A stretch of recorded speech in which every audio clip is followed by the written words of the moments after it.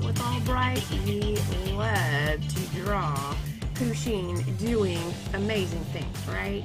We can take this 3D toy and draw it and create all kinds of fun adventures, okay? So today we're going to do a hamburger. So think of a hamburger. Think of the space you have to fill on your paper. Don't go off here and then expect your hamburger to fit on the page, okay? So let's just have our hamburger, let's just mark our placement. I basically want my hamburger right there, okay? That's it. So I'm going to put Pusheen on the top. As an artist, it's really good to visualize where objects are on the page so you have enough space, okay? At the top of the hamburger, I want to draw a nice rectangle. I want Pusheen to be about that wide and let's say about this tall. Okay, you have your rectangle, you have a nice rough sketch. We're just lightly, as light as you can, sketching that on the paper. Okay, we're not cutting into the paper by drawing real dark. So the front of the Pusheen, we're going to have him laying down, or her, excuse me, and we're going to curve, okay? Do a nice curve right there. You with me? Good.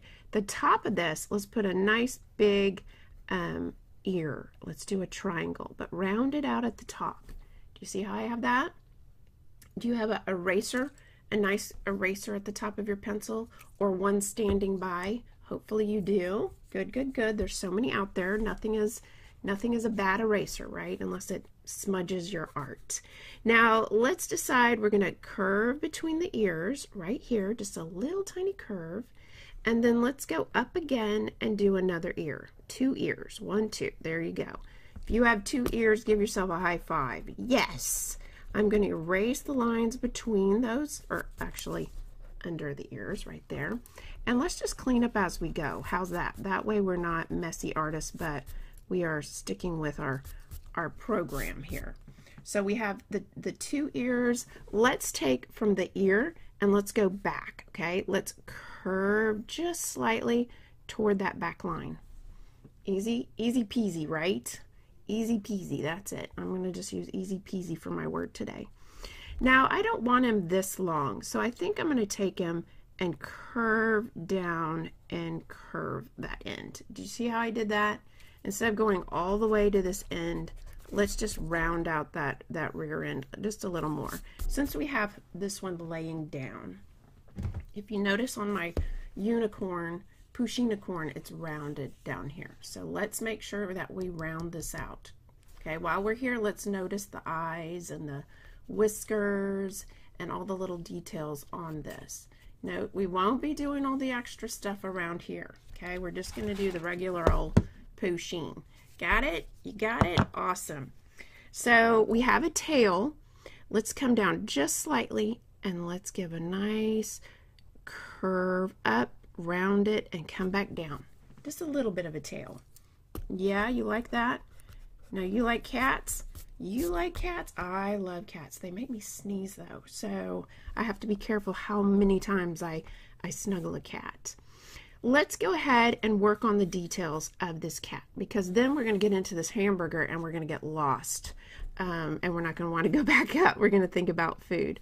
So the little marks up here on the head, we're going to do a giant U and color it in. A giant U, make them skinny and color them in. Do you see how skinny I'm making these? Because you have to have 3 to fit in this space. If you're not confident yet, do it real light. Do it as light as you can. That way you don't cut into that paper. Okay, that's a huge tip. Huge tip. You can get it right here for free. Now, right underneath that, we're going to do an upside down U. Okay, that's going to be the nose. And then we're going to curve out on both sides. And that's going to be the little mouth. Okay, now round it out. Go up. Ta-da! Kind of looks like a mustache. Like a mustachio question. Do you like drawing Pusheen with me? I hope you do. I hope you do. All the collection. All of my collection. Wouldn't that be cool? Wouldn't that be cool to have a Pusheen collection? Now, in the middle of the ear, drop down. That is the secret to where the eye is. Okay, draw a nice circle and then fill it in.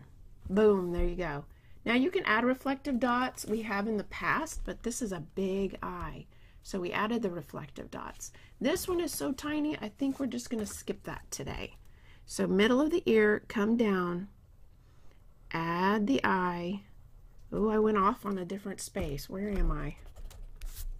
Middle of the ear, down. There we go. I went over a little too far. I even cut into the paper. That's okay. That's okay. It still looks awesome. Awesome, awesome. Now we need the whiskers. Remember, anytime I'm going a little faster than you, or like what I just did, I wanted to redo my eye, and I'm moving faster than that, you can just pause, okay? Just hit that pause button, or go back. So we have 2 whiskers over here. On this side, we're going to come down from this ear, and we're going to do whisker here and a whisker here. They're just giant letter C's. That's all. Giant, skinny, skinny letter C's. Ta-da! You are doing amazing. Look at you. Yes! We are just cruising on this Pusheen. Now back here, let's do the big letter U's. Just 2 of them. Just 2 of them. Hopefully you've done a Pusheen before. If this is your first time, well, welcome. You can always do so many more Pusheens. I don't know how many we have so far. How many do we have? Have you counted how many Pusheens we've done? I know at least 6. I'm just going to guess 6. Now this one has 3 stripes, curving that line right there. Making sure if it's a round object, you're curving that. We want them to think this is a round tail. So you've got that much. Good. Go back with your teeny tiny eraser if you've got it and clean up whatever lines you want. When I zoom out, it's not as bad because you can't see my detailed lines. Ah! You like it? Yes. Okay, so here we go. Down here, we've got the big sandwich, right? The hamburger bun. That's what we're doing, hamburger. So let's go ahead and have where the feet are curved over. So let's go down here, and then right about here, let's curve there too. So we've got the 2 little front legs. The back legs are hanging over the back, so we're not even going to notice those. So from here, we can curve down just a little, connecting those. Cool. You like it so far? Now, since she's sitting on the bun, we want to go up and down. Do you see how I did that? From this leg, up and down. Good. Now go ahead and clean this up. Nice. Whew. Looking good, guys. Looking good. Okay, so for the bun, we're going to come from this angle right here, and we're going to curve down. And on this side, we're going to do the same thing, but let's leave a big chunk right here out because we're going to have a bite out of it. What do you say? At least that's what's on the emoji, right? Okay, so here, curve this, and then we're going to go down and up. Good. Connecting it just like that. Now, why do we leave this weird? We're going to have like little zigzags for teeth marks. Okay, she just took a big chunk out of that, and she's sitting up there chewing on it. That's funny. Super funny. Underneath that, we have to have the lettuce. I know if you don't like lettuce, still put the lettuce and enjoy this drawing. So we're going to start on this side, wave it, just do nice wiggly lines. Think about your spacing between the lettuce and the bun as you go around it. And then at the end, bring it back. Ta-da! Good job, good job. I'm liking this. This is doing good. Now we have tomatoes. Do you like tomatoes on your hamburger? I'm going to curve here. We're going to make it really small. Curve it up here. Well, not that big. I don't want that big of a curve. Let's just do a slight curve like that. Good. Now let's put 2 tomatoes on. So another one over here. These are pretty small tomatoes, I guess. But I'm just looking at the emoji. We're trying to make it just like the emoji, okay? Then we have a slice of cheese. Oh, yeah. Even if you're lactose intolerant, cheese on an emoji is really awesome. Now, this one's going to be square. So notice where the middle is. I'm going to put my finger there and draw a nice light line. And I'm going to bring, let me get my arm out of the way. I'm going to bring it down to a point. Okay, just like that. Ta-da! I like that. So I'm going to go ahead and I'm going to, instead of going straight, I'm going to curve up and down. I'm going to do that over here too. Curve up and down to a point. That's a pretty good way to do that. Draw your guidelines and then do your curves. That way we know we're doing a good job. Now let's put the hamburger. Okay, they have it kind of squiggly. So if you want to go ahead and block in where your hamburger is, let's have a pretty big size piece of meat here. I'm going to come down like this and put it all here. That's a good piece, but if you want to go an extra step, you can give it some texture, like getting it some wrinkles, some waves, right? Up to you. This is your hamburger. It doesn't have to be perfect. Beauty is in the eye of the beholder, right? I like a little texture on my creations. And the last part is, I know we have this line here. I'm going to go ahead and erase it because I want the freedom to make this look really good at the end. We're going to have a bun curving on both sides, and at the bottom you're just going to curve just slightly and then back up. What do you say about that? Score! We totally have it. Now let's add some sesame seeds up here. Not too many. We don't want to overwhelm and take away from the cute Pusheen at the top because this hamburger is pretty big, right?